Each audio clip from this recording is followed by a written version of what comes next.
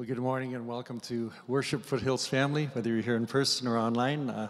I'm Pastor Tim, part of the pastoral team, and we look forward to celebrating our faith in worship today. If you're new or joining us for the first time today, I always like to say you may come as a visitor, but we want you to leave as our friend. If you're here in person, out in the lobby, there's our welcome carts. If you have any questions about our church family, the facilities, please go there. Also, if you're new to Foothills over the last while, every month we have what's called the starting point class. And we would invite you to sign up at the cart in the lobby. It's a time on October the 10th when we'll just do some orientation about what it means to be part of this church family as well. I don't know about you, but as I've sort of just been meditating upon the screen this morning, God in the dark, I don't know about you, but there just seems to be this sense of oppression these days now that, this fourth wave has ramped up and now we're physically distancing and we're all back with our masks. We've moved the chairs back and things like that. It seems like, we're just taking one step forward and now 3 steps back. And we just feel the weight of this again. I would suggest there's no better place than right now to just come and sit at the feet of Jesus, as it were, to imagine yourself, as it were, entering into the gates of heaven. That's what worship does for us, to give worship to our Lord and our Savior, Jesus Christ. The psalmist says, I will enter his gates with thanksgiving and his courts with praise. And I will say, this is the day that the Lord has made. Amen? This is the day that the Lord has made. And we together now will rejoice and be glad in it because in him we are one. Let's worship together.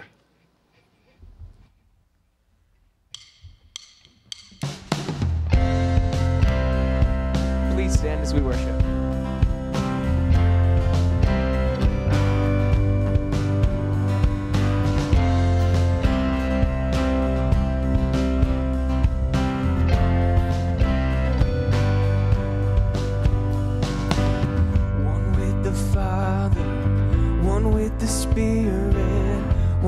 Son of God,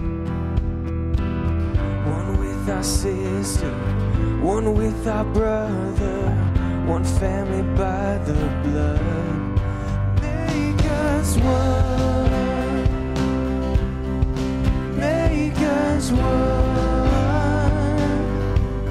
Your will be done. Make us one.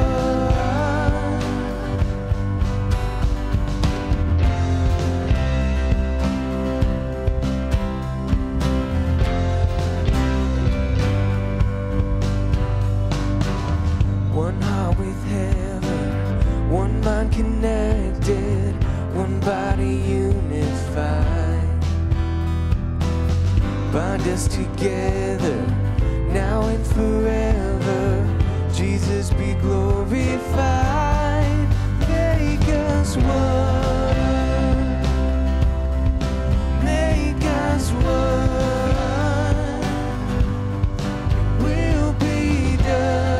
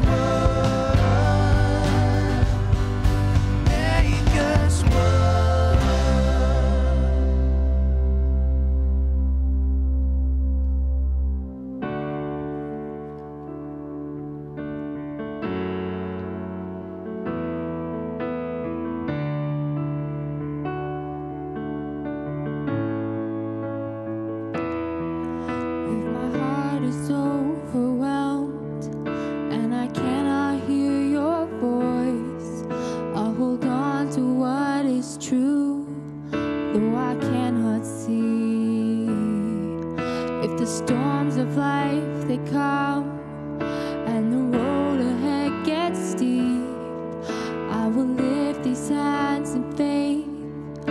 I will believe. I'll remind myself of all that you've done, and the life I have because of your Son. Love came down and rescued me. Love came down and set me free. I am yours. I am forever yours. Mountain high or valley low, I'll sing out, remind my soul. I am yours. I am forever yours. When my heart is filled with hope and every promise comes my way, when I feel your hands of grace rest upon me, staying desperate for you, God, staying humble at your feet, I will lift these hands in praise. I will believe. I'll remind myself of all that you've done, and the life I have because of your Son. Love came down and rescued me. Love came down and set me free. I am yours. I am forever yours. Mountain high or valley low, I'll sing out, remind my soul. I am yours. I am forever yours.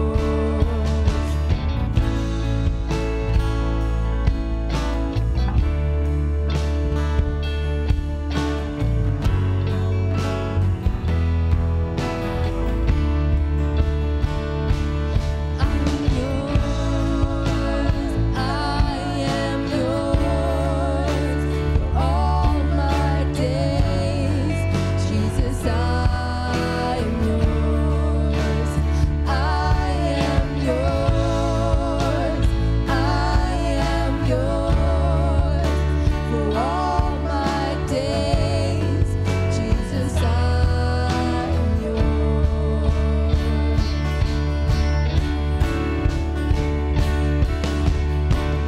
Love came down and rescued me.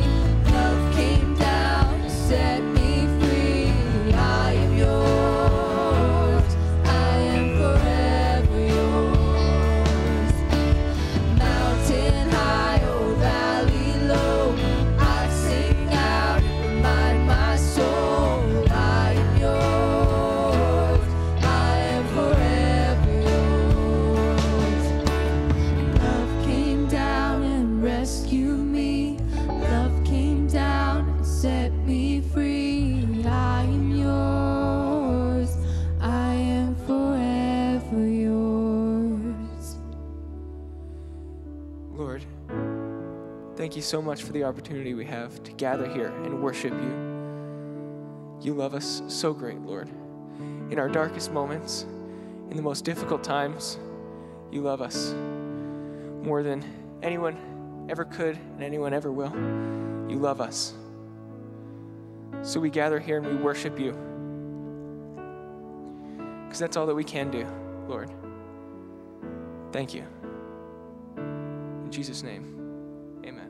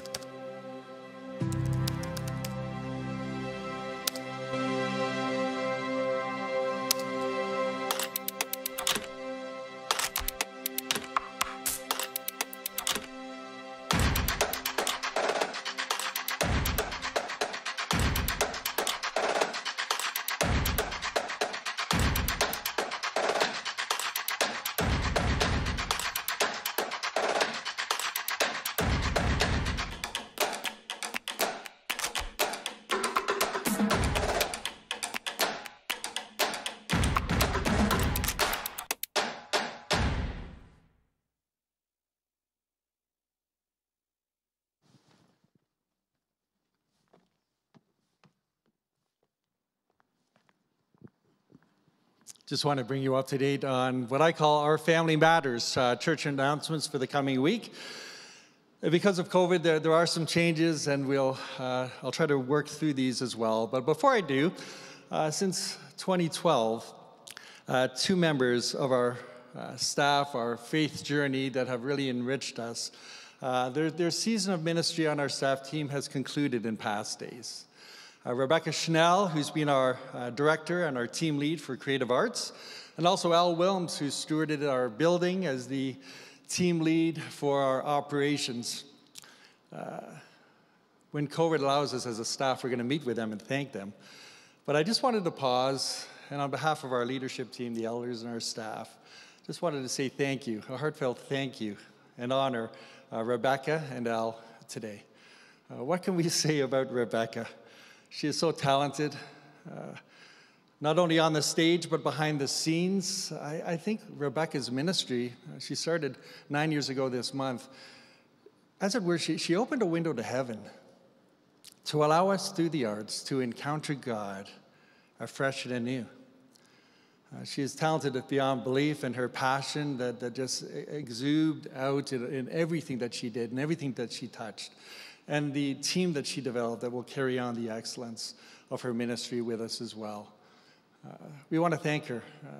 Rebecca really allowed us to celebrate God by, as it were, pulling back the curtains and experiencing God like we never have before. So we just want to pause and thank Rebecca for her ministry and the legacy that she has left to the very high standard of what it means through creative arts to experience God as well. Now, a lot of you, let's clap. That's wonderful. And if there's 1,000 people in the room this morning, it would sound a lot louder, but we can put up the volume on that as well. For Al Wilms, Al started just 10 years ago. Many of you don't know Al, but he's been the one who has really stewarded this facility, this beautiful building that God has entrusted to us. He's kept his hand on the pulse of this place. He's the one who has developed a facility team that will carry on, like Rebecca, a level of excellence. But Al was the guy who basically was up in the middle of the night when the alarm went off and the fire department called someone to come. He was also the guy with the snow shovel up on the roof where things were piling up in places that they shouldn't. Al always seemed to be around this place, and as he enters retirement, we just want to thank Al for the way that he tenderly and humbly looked after this wonderful facility that we call our church building, our church home. And Al has been central, as has Rebecca, in the experience of our faith and our journey together. So put your hands together for Al.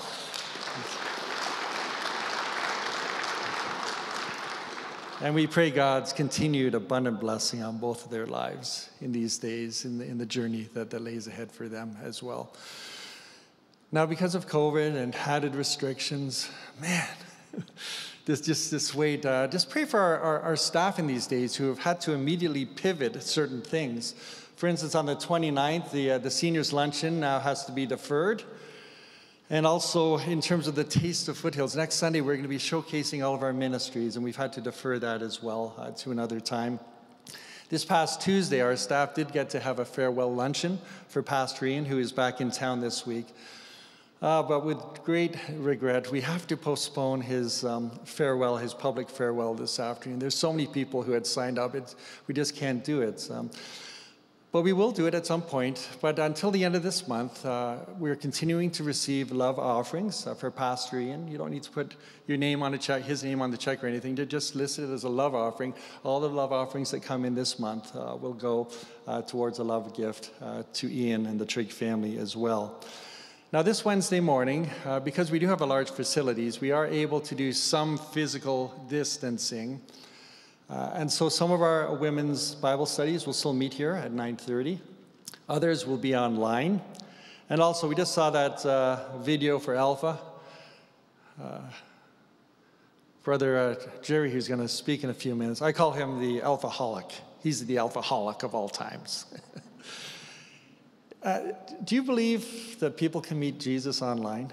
Do you really believe that? I was watching television this week, and apparently every 14 minutes there's a love connection on eHarmony. Did you know that? Do you believe that online people can encounter and meet Jesus Christ in a personal way? I sure do. Through Jerry's ministry, that now Alpha has to go back online, and you can sign up for Alpha and the Starting Point out in the lobby or go online there as well. God will use whatever means it will take to expose people to who Jesus is, what this thing called faith in Jesus is all about. And so Alpha is going to be back online, unfortunately, but God will use it forcefully. So continue to pray for Carl and I as we co-lead the church, and for our staff as we're pivoting one way or another in these days. And as we do, we just pray that God will continue to reveal himself afresh and anew. And I'm going to offer a pastoral prayer just now. Let's bow together. Wherever your heart is right now, Jesus feels your pain, your anxiety, your pleasure in life, perhaps. Jesus walks with you. His Spirit is in you by faith. And Holy God, this morning as we pause in your presence, we just lift up the cares on our hearts and those in our family to you just now. We cast our cares upon you because you care for us. And by the sweet ministry of your Spirit around us and within us, we feel your presence with us today. And as we turn our hearts towards you, we feel your pleasure in our hearts today as well. And Father, in these days with so many question marks and in a world that pulls us apart, we thank you because we can still get to know you better. We can learn what it means to belong to you and to each other, even in these unusual times. Father, there's a big election tomorrow night. The future of the country will be placed into the hands of a party that seems to know what to do. At least they tell us all these promises. Oh, may they all just fall at your feet, Jesus.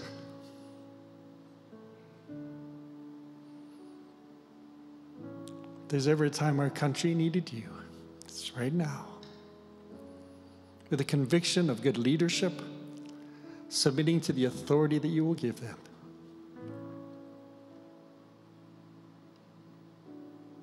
So visit us as a country. Visit us as a city. As COVID things out of control again. But you're still on the throne of all creation, and all things are in control when we look to you. So as Jerry comes to preach a little later, and as we sing more songs of our faith, may we know you better. May we love you more deeply. May we be more committed to the cause to which you've called us. In Jesus' name. And for his sake, I pray. Amen and amen. Please stand if you're able to.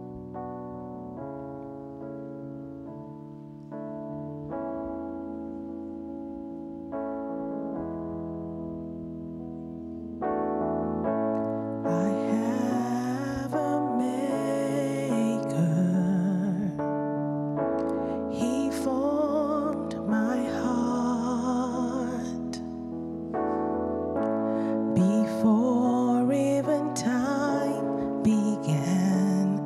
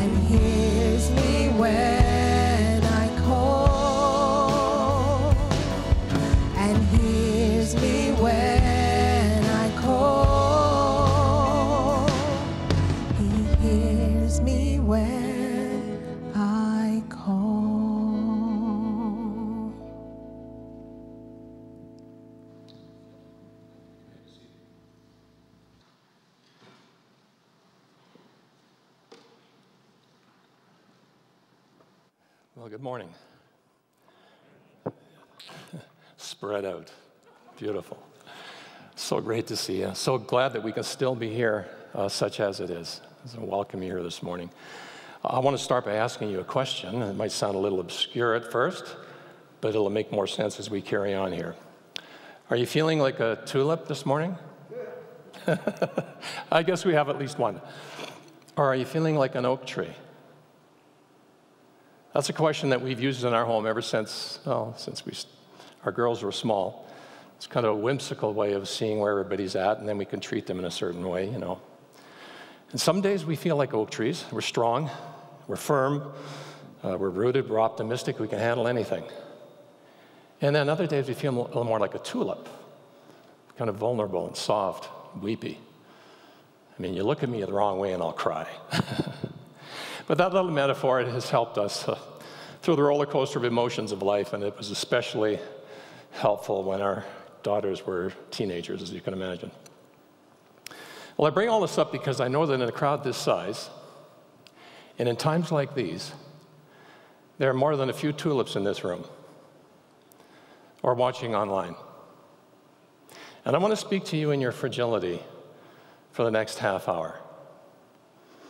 Or shall I say, let's let God's work speak to you through a story which I am so glad that God included in his Holy Bible. It's the story of Elijah, who had more than his share of oak tree days. He was one of the greatest prophets and the most powerful miracle workers in history. He caused the rain to cease for over 3 years. He brought a widow's son back to life, part of the Jordan River. I mean, at first glance, every day was an oak tree day for Elijah. This guy's solid. And so you would think that a spiritual giant like this would never struggle with his faith, right? Well, let's see. Elijah lived in the 9th century before Jesus, the time that Israel was divided into 2 kingdoms. The northern kingdom was ruled by 2 vicious leaders, King Ahab and his ruthless, vile, evil wife Jezebel, who actually made a sport of killing prophets.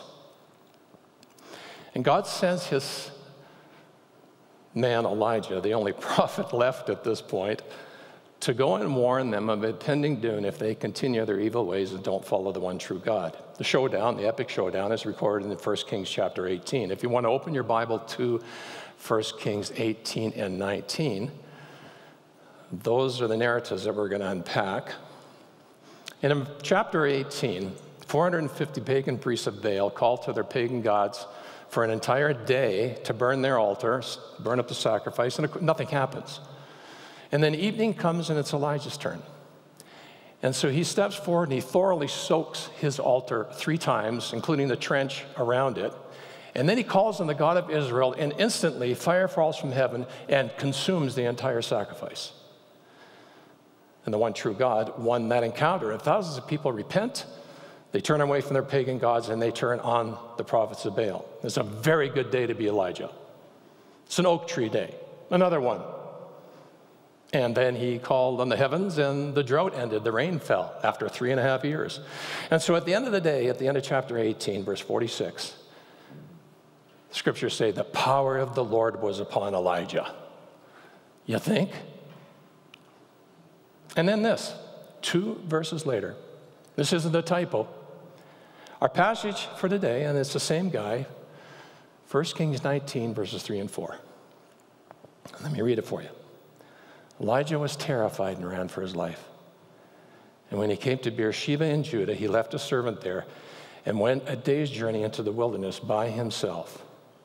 And he came to a broom bush, and he sat down under it, and he prayed that he might die.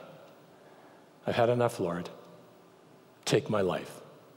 I'm no better than my ancestors. And then he lay under the tree and he fell asleep.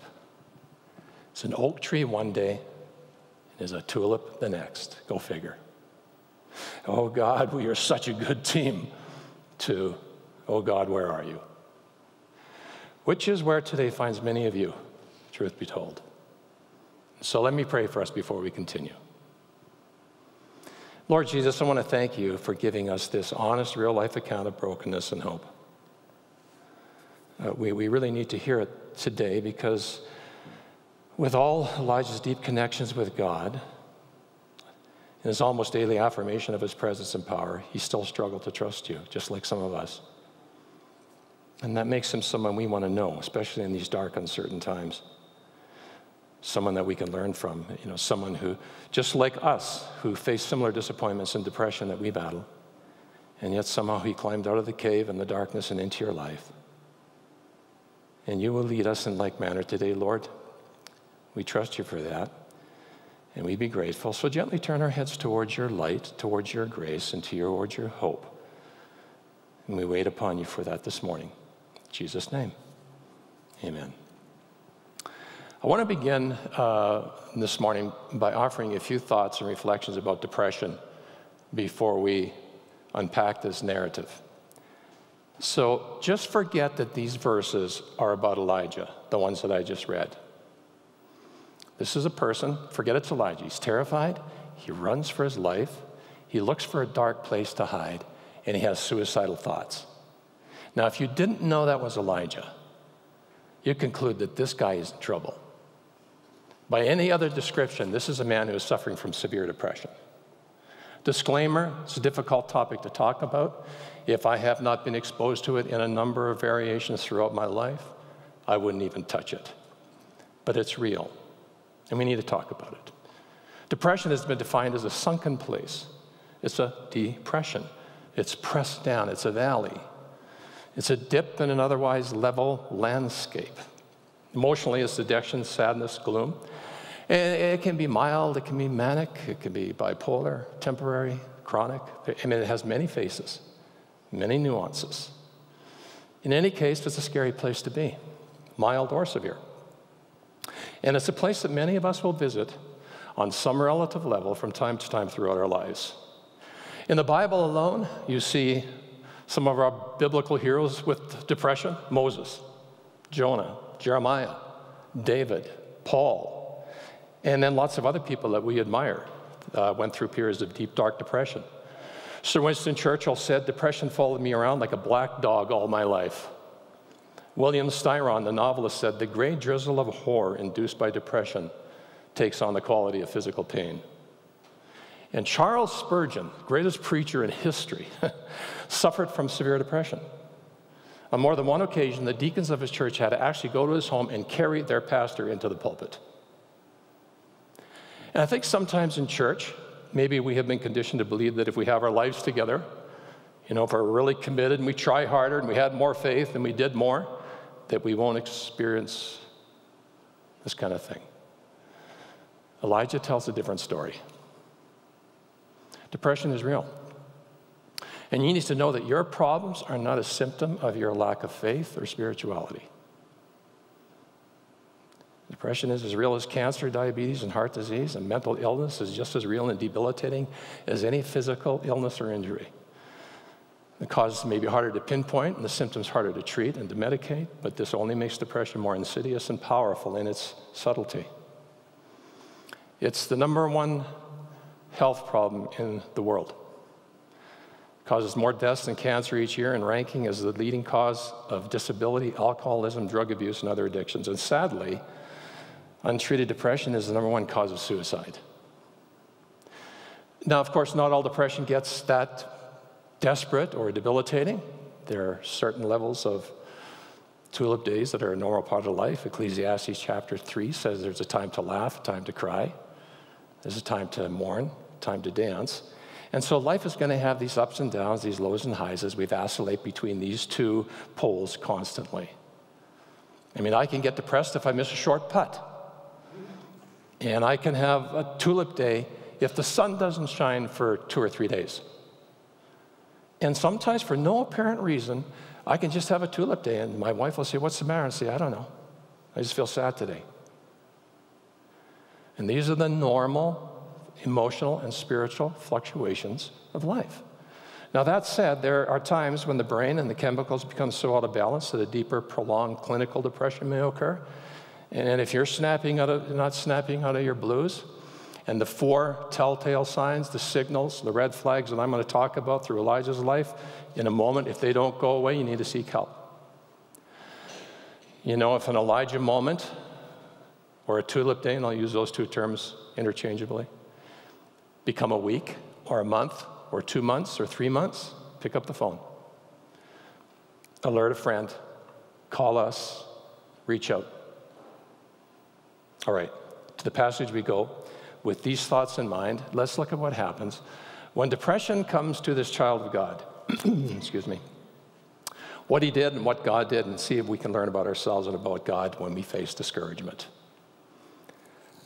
4 telltale signs or red flags that we're having an Elijah moment or a tulip day. First thing is we run away. Verse 3, chapter 1, 1 Kings 19. Elijah was afraid and he ran for his life. So in chapter 18, we saw Elijah, soldier of God, bravely running into battle, fire falling, Baal crumbling, prophets slain, dancing in the streets, ending a 3-year drought. And then we come to 19, verse 3, and Elijah, same guy, is still running, but he's running away this time. He's in retreat. What happened? Well, Jezebel, and just picture Cruella de Vil. That's how whenever I read this, that's who I see. Cruella de Vil gets wind of her defeat, and she just goes ballistic. And word gets to Elijah that she's coming after him, and he's a dead man. And hard as it is to believe, just hearing that she's after him is the last straw for Elijah. It's the straw that broke the camel's back, and it puts him over the edge. You know, Jezebel's not going to hurt him. I mean, God's clearly on his side. He just proved it over and over and over again. Even before Mount Carmel, miracles followed this guy around his entire life. Jezebel should be a non-issue. Yet it only took this one threat, and he instantly caved in. And you know, and there are many here who will test, particularly those who are in leadership, spiritual leadership, but not exclusively, that depression often comes on the heels of an emotional or spiritual high. You know, you give it your all, you empty your tank, you get overtired, you just don't think rationally, and everything's too big, and so you run. And Elijah didn't run to his fridge, or his liquor cabinet, or his gaming computer, or a 2-day Netflix binge. The only escape he saw was 150 kilometers of desert. And so he leaves Israel and he runs all the way to the southern border of Judah. That's like running from here to Red Deer. I mean, how long did that take? I mean, he's probably still running.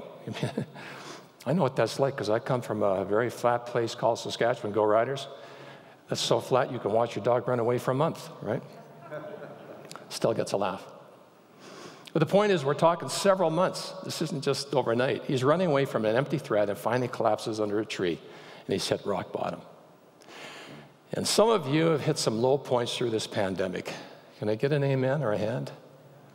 Yeah. Lots of tulip days. And it leaves us feeling, well, let's give it a name. It's called grief. You know, we're feeling different kinds of losses and griefs, if you will. The loss of normalcy, jobs in some cases, postponed surgery, income, previous lifestyle, eating out, playing sports, travel, trips to see your grandchildren, in-person classes, hugs, handshakes. I mean, there's this collective chronic mourning that our lives will never be the same again. And we as a society are not used to this kind of prolonged collective grief hanging in the air like a global wet blanket. And it's everywhere. I was in Phoenix, 3 weeks ago. Landed, the blanket's there too. In conversations, and it's just in the air. And how many times have you thought over the last 18 months? It's been 18 months now. Have you thought like Elijah, Lord, I can't take one more thing? You know, when COVID first started, and I stood down there in Rundle for a Holy Spirit Day away for Alpha, and I started turning people away. I had no idea this would keep going on and on. And then we canceled, and we went on Zoom, and it worked out pretty good. And then we did another course, and it was good. And we did 4 Alpha courses, and they were awesome. But by the time it was over, I started to think, this is really good, but it's getting old. We need up close and personal. We need food. And then we started canceling our flights to see our grandkids, or our grandchild in Arizona. 4 of them. And then many of you started getting sick in April. Some of you were in the hospital with, breathing apparatus. And then COVID came to our house. My daughter,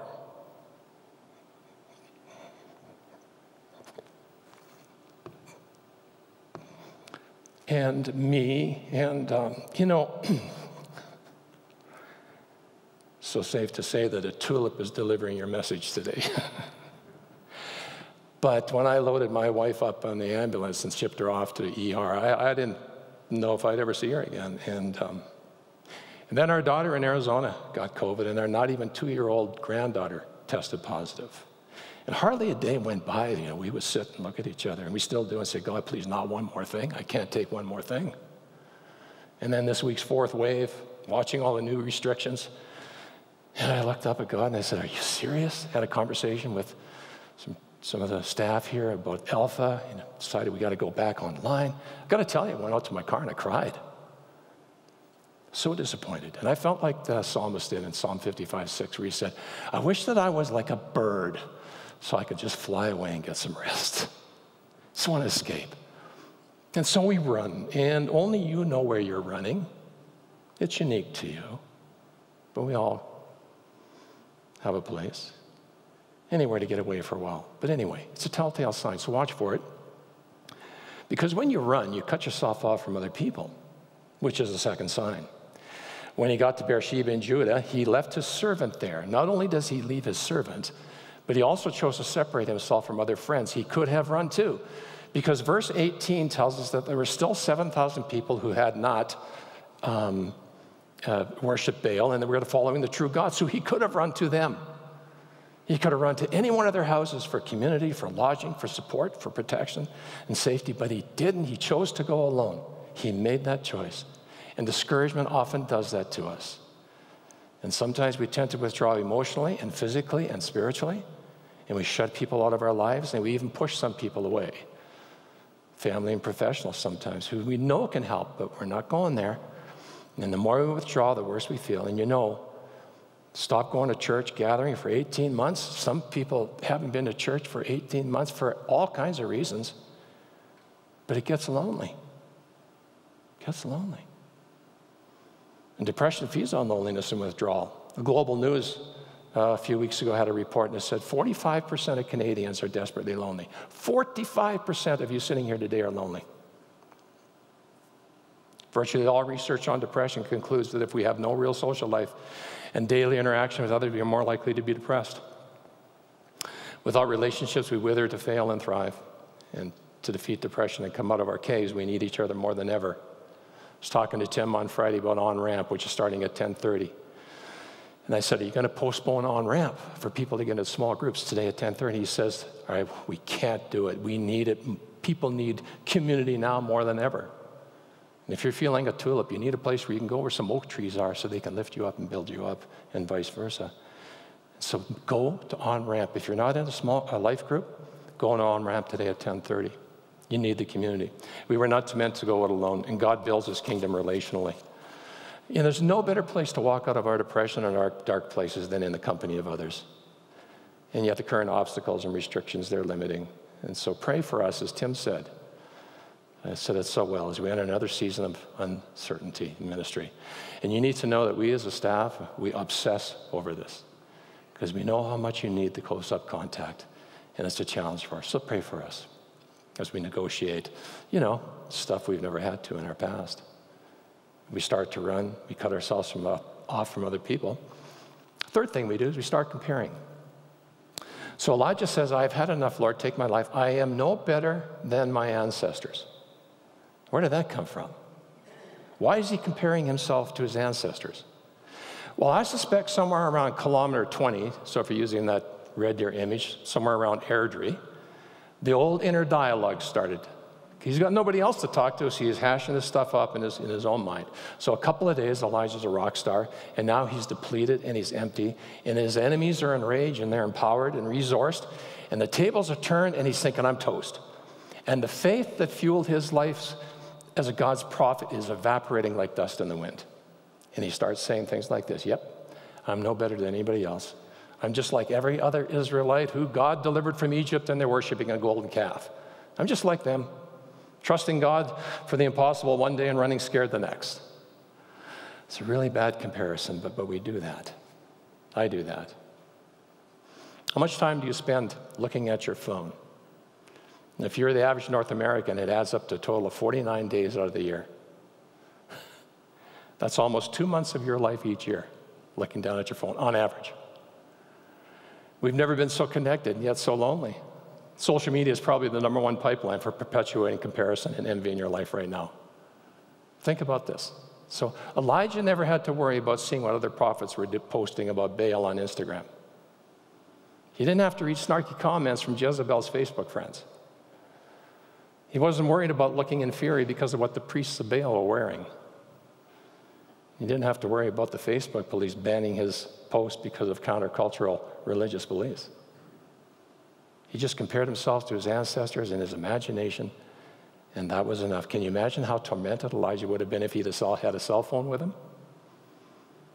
This week, maybe you saw, it's on most of the channels, the Wall Street Journal reported that Facebook is aware that its popular app, Instagram, increases anxiety and depression among young users, especially girls. 32% of teen girls said that when they felt bad about their bodies, Instagram made them feel worse.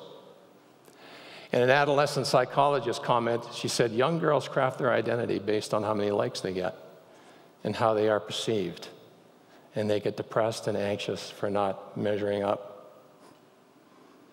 My heart goes out to the parents of teenagers and teenagers. It was tough for us growing up. It's really tough these days. You know, I was talking to Mark Holmes, my friend, the other day, and he said, you know, back in the day, we would go to have recess, and on the playground, the bullies would come after us. And now, and we could go home to get away from them, but now we go home, we take the bullies with us 24/7. Look at our phone. There they are. There's no safe place. Maybe you heard the latest news flash that Britney Spears is suspending her Instagram account indefinitely. She says, I'm going to live my real life for a while. I'm going to get engaged and married. I just want to be me. What's she saying? She says, what I post on Instagram is not a reflection of my real life. I don't belong here, and neither do you, any of you. Here's the solution. One good thing about Instagram, the cat videos. Or the dog videos. Follow Tucker, the golden retriever, Mark. Problem is you might start comparing your beautiful golden retriever to Tucker and start wishing that yours was cuter and smarter and had a more beautiful coat. Then you really need help. But seriously, the real you doesn't belong here. Now, the best thing I'm going to say, next thing I'm going to say, is going to sound really cliche, and it's going to sound like something an old guy would say in church. But it's true. Ready? God just wants you to be you because he made you that way. You don't have to be anybody else or better than anybody else to be accepted by Abba Father. And there's only one person on the planet you can be, and that is you. And that's enough. Because when we compare ourselves to other people, we get depressed. And the comparison trap always ends up reinforcing the same conclusion. We'll never be good enough, smart enough, wealthy enough, attractive enough, skinny enough, powerful enough, or special enough. But you are. You're a child of God created in his holy image. And grace accepts us where we are, not where we think we should be or Instagram thinks we should be. Watch Andrew's sermon from last week. This is a beautiful job of talking about Zacchaeus and how we have our identity in Christ. And then, of course, load up on the cat videos. And so we run, we cut ourselves off from others, and then we compare ourselves. And the fourth thing is, we give up hope. In 1 Kings 19:14, Elijah says, take my life. And I read that, I keep reading that over, and I said, you can't be serious. But you know, all the things he's doing are typical of severe depression. In fact, 1 Kings 19 conveys several different emotions that Elijah experienced. This is a recipe for depression. Elijah felt all of these. Fear. Elijah was afraid, verse 3. Desperation. I've had enough, verse 4. Low self-esteem, verse 4. I'm no better than anybody else. Anger and resentment. I worked so hard for you, God, and what do I get? Nothing, verse 10. Loneliness. I'm the only one left, verse 10. Lethargy and laziness, slept under a broom tree. Worry, anxiety, phobias, they're trying to kill me, verse 10. And suicidal thoughts, verse 4. And Elijah's going, check, check, check, check. And I'm thinking, and maybe you're thinking, I can see Elijah running, cutting himself off from other people. But a titan of God wanting to die and actually wanting God to kill him? I mean, how do you get there? Listen to a podcast interview with two widows of two young pastors of large, vibrant evangelical churches in the United States, who last year, COVID and a number of other things were just too much. It was kind of the last straw, and they actually took their lives. It was one of the most heartbreaking interviews I ever heard. I have a really, really good friend who was pastoring a large, large church, and he's a vibrant, charismatic, born leader, and he recently resigned out of the blue. I called him up and discovered he was crippled by anxiety attacks, dark valleys of depression, and, far from the crowds. In the alone moments of his life, it was just too much to carry, and nobody knew. Nobody knew about his despair. Now, he's made it back, and he now leads a beautiful renewal ministry for other Elijahs, but there are many, sadly. Yeah. But, even though we have the hope of heaven, the pain on earth can sometimes weigh too heavy. And the darkness of depression is real even when you are living in God's grace. Elijah tells that story. And no one's exempt. We're all vulnerable, some of you more than others. And if you ever do come to that last point on the list, wanting to end it all, you call 911. Don't even think twice. Or go on Google and just put suicide hotline, a number pops up, you push it, someone will answer. Call us. We've had calls before. Our phone's there. Your life is too valuable, and too many people care about you. Just never act on your thoughts of suicide. Never, never. Well, let's wrap this up. As I look around this room, and I visualize many of you in your living rooms, most of you wearing your pajamas, But as I look around, and there's probably, last week 300 came to service and 500 online, about 800 people. I see a few oak trees, but I see a lot of tulips too. And today, more than a few of you relate to this dark episode in Elijah's life, and you have a foreboding sense that things will never get better and they'll never change. But listen carefully. There's more to this story, and there's more to your story. And God refused to take Elijah's life. I mean, he could have, just another little zap of fire from heaven, that would have done it. But a premature death was not the answer. And I think that's one of the implicit messages in this narrative. But premature death is not the answer. It never is. And if you read on, you see Elijah finds a cave. And he lays down, he goes to sleep. And as he slept, an angel tapped him on the shoulder. And he said, get up, have something to eat, have a drink. And so he ate, drank, and he went back to sleep. And this happened several times. Interesting that God's remedy for Elijah's depression was physical rest and nourishment, not a scolding. And so Elijah ate and he drank some more, and then he walked for another 40 days, just loading up the steps on that Fitbit, until he reached Horeb, the mountain of God, where he prayed and complained some more. And eventually God made himself known with a gentle whisper. And then God patiently listens to his lament. And in effect, he says, all right, okay. It's time to go back now. I have more for you to do. Okay, you ready? Let's do this. And so Elijah returned to Israel, where he did continue his important ministry, working for social justice and confronting evil. He mentored a young man named Elijah who would take his place, Elisha. And they became friends for life. And there's no record of Elijah being alone again. And then one day, hair now gray, God sent a chariot of fire to take Elijah directly to heaven. God answered his prayer and did take his physical life, in a manner of speaking, without Elijah even having to die, go straight to heaven. Pretty rare company there. It's probably not going to happen like that for you, but it's still going to be good. And I mean, all the great stuff falling, all that bad stuff, because God is faithful and he's patient, and he's always there even when we run from him. He's still chasing us.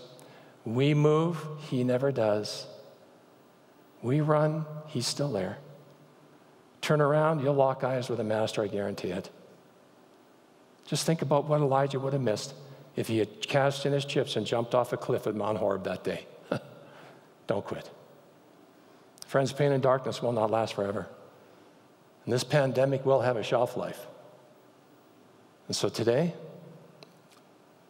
eat, drink, and walk, and listen for the sound of his voice. The whisper of God is always in the air. Just listen for it. Know that the Lord is with you. And he's not done with you yet. God meets us where we are, but our response to him determines what happens next. So get help if you're feeling a twinge here. Get help. Call us. We'll help you. We have all kinds of support groups at the church for grief, addictions, life groups. Women have lots of groups. Come to Alpha online. Take a spiritual gifts class from Tim eventually. Find a place to serve, a place to belong in that way. Children are always looking for volunteers. Youth and young adults. Nicole and Andrew, these are two people in whom the Spirit of God dwells, and nobody loves Jesus more than these two. If you're a kid or if you have kids or grandkids, get them into those groups, in a Jesus-loving environment. We're all in this together.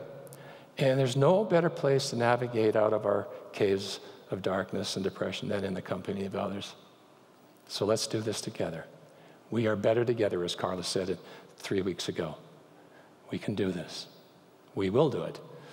And with God's help and God's people. So let's do it. Let's do life together. Let's come together. Now more than ever do we need to come together. And I know you're with me on this journey, and I'm excited about what's going to happen, notwithstanding all this nonsense that's happening in our world. It's going to be a great year. Let me pray for you. And then we're going to listen to a beautiful song that ties all these things together. So, Lord, this morning we acknowledge that every single person fails. All of us. And all of us become discouraged, and many of us become depressed. And COVID amps that up, and we're feeling it. And sometimes we feel like we can't keep going. Look at our frailty and our failure and think we've blown it, and sometimes we even think we're disqualified from God's grace. How can I be like this if there is a God? But terminal failure and disqualification is not how you work. And our failures don't define us. You do. And when discouragement comes, we acknowledge that your greatest desire is to heal and restore so that we can get back in the game. And you did this for Elijah, and we have to, and we will believe that you will do it for us. We are not finished until you say so, and I don't hear that coming from you anytime soon. And so begin even now in these closing moments of this service to begin and continue that good work in us. And may we see the light of Jesus, hear his whisper, his voice, and may we be encouraged today. I pray these things now in Jesus' name. Amen.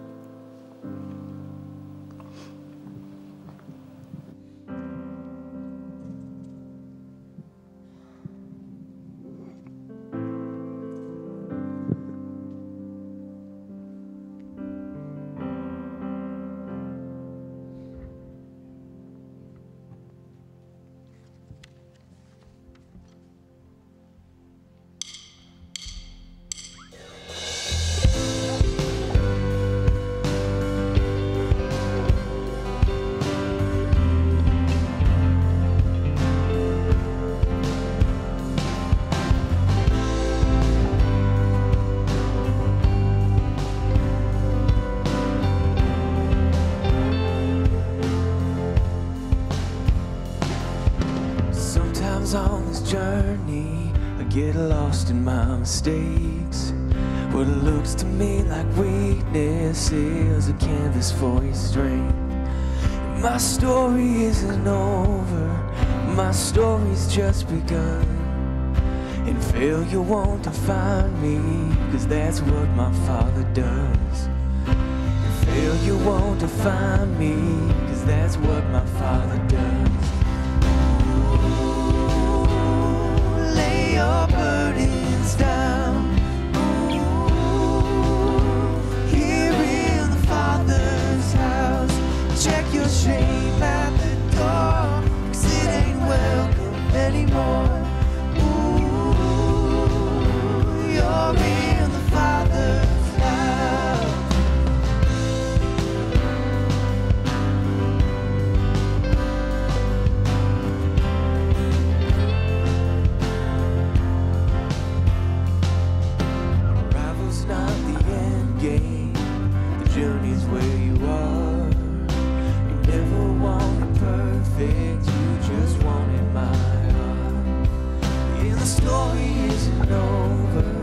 if the story isn't good.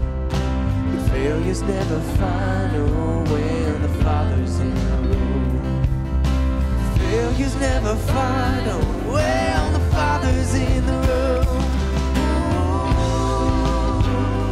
lay your burdens down. Ooh, here in the Father's house. Check your shame at the door, 'cause it ain't welcome anymore. Ooh, you're in the Father's house.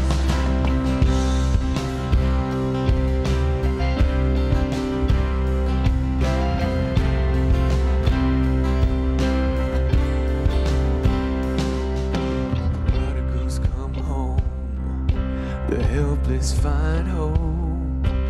Love is on the move when the Father's in the room. Prison doors fling wide, the dead come to life. Love is on the move when the Father's in the room. Miracles take place, the cynical find faith. Love is breaking through when the Father's in the room. Jericho walls are quaking, strongholds now are shaking. Love is breaking through when the Father's in the room. Your love is breaking through when the Father's in the room. Ooh, lay your burdens down. Ooh, here in the Father's house. Check your shame at the door, 'cause it ain't welcome anymore. Ooh, you're in the Father's house. Yeah, lay your burdens down. Ooh, here in the Father's house. Check your shame at the door, 'cause it ain't welcome anymore. Ooh, you're in the Father's house.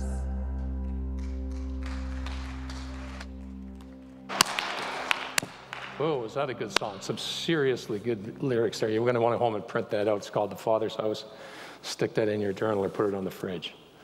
Loaded with great truth. Thank you so much for coming. Unfortunately, when you leave the service, you have to go to the parking lot to converse. But you can't stop at that Alpha cart and put your name down there if you want to sign up and grab one of those bookmarks that talks about the topics and the dates.